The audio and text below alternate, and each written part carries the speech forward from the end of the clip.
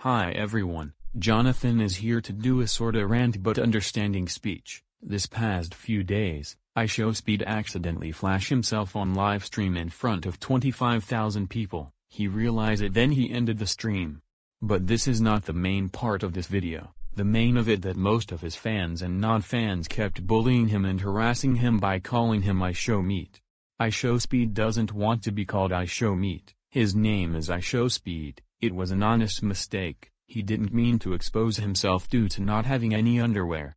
He didn't think it would happen on live stream.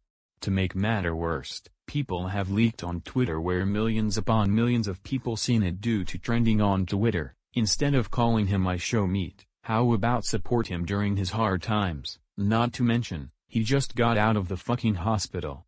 Just wish him well and give him lots of loves. Who cares if he have a penis? We all have fucking penis, for crying out loud. And stop calling him ISHOWMEAT, just call him Speed. And again, give him love and support. He even mentioned he might hurt himself, which most of us don't want that. ISHOWSpeed, if you're watching this, which I highly doubt it because my YouTube is utter shit with low viewing and less subscribers. We wish you well and we love you, and don't worry about the haters. These haters are a bad sperm that their father should have wore a condom. I know it's mean to say, but damn, people need to be nice. There's a saying, treat people how you like to be treated. Alright, I'm best be going. Hope it gets viral so people get the message. Alright, please like and subscribe and ring the bell so you won't miss a new video. You guys take care, bye bye.